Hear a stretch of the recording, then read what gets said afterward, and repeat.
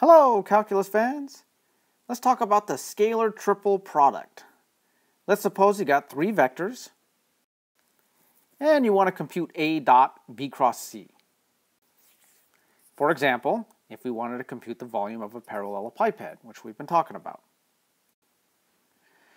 Now, if you work all this out, you end up with an expression that looks like this. A1 times the determinant of B2, B3, C2, C3 minus A2 times the determinant of B1, B3, C1, C3 plus A3 times the determinant of B1, B2, C1, C2. Okay, that's kind of a mess.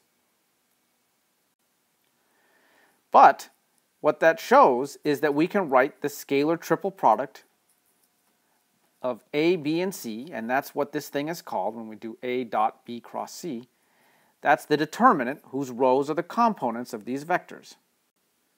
So here we go. This is a super nice formula. A dot B cross C is just this third order determinant.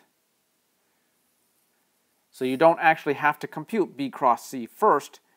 If your end goal is to compute A dotted with B cross C, then you can do it in one shot using a third order determinant. Okay, that's all for now.